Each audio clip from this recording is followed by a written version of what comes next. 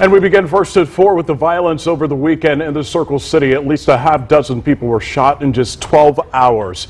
Thanks for joining us. I'm Daniel Miller. And I'm Aaliyah Blackburn. The most recent shootings happened within hours of each other late last night. You're looking at scene from a non-fatal shooting on Kessler Boulevard. Within a half hour of each other, police confirmed shootings here on Riverside Drive and on Woodrow Avenue. All the victims here are expected to survive. Now, the increased violence is putting neighbors on edge now as they grow more frustrated with these shootings. Fox 59's Jesse Wells explains this afternoon how community activists hope to help bring the crime and shooting numbers back down.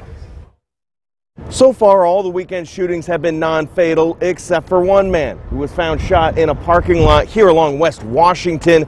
And the numbers show Indy remains on pace for the second most violent year in the city's history. Starting around 8 o'clock Sunday morning, police found a man identified by family as Bobby Dodson shot to death outside a business on the west side.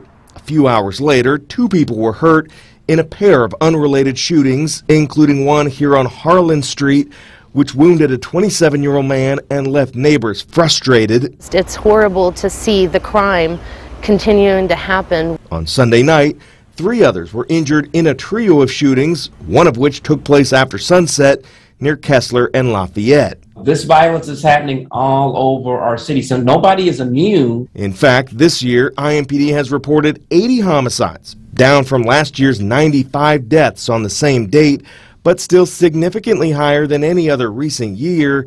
The same is true of non-fatal shootings. This year, there have been 222 victims, down from 253 last year, but again, drastically higher compared to 2018, 19, and 20. We have got to be real and honest enough to say we didn't get in this overnight, and it's going to take a while to get out. Reverend David Green with the Concerned Clergy believes reversing the violence numbers means fixing root causes like education and economics, which will take time. You know, unless we address those core fundamental issues and give people some hope, a lot of stuff is going to go on that we don't want to see. Finally, police have not released any suspect information following the homicide here, but as always, anyone with information on any unsolved shooting can still contact Crime Stoppers.